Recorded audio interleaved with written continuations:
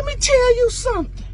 Y'all don't see what they doing to these goddamn rappers. All these rappers just simultaneously coming out the goddamn cars. Now Drake coming out the cars.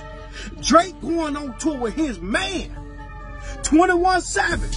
But before he go on tour, he stopped by the goddamn Chinese place and painted his fingernail paint. Look at this shit.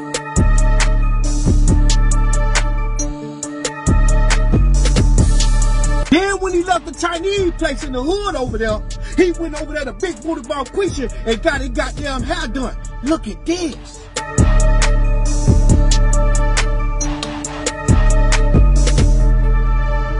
Now see, what I think is, Drake is a part of the agenda. It's an attempt to feminize black men. They don't want the real ones in the game no more.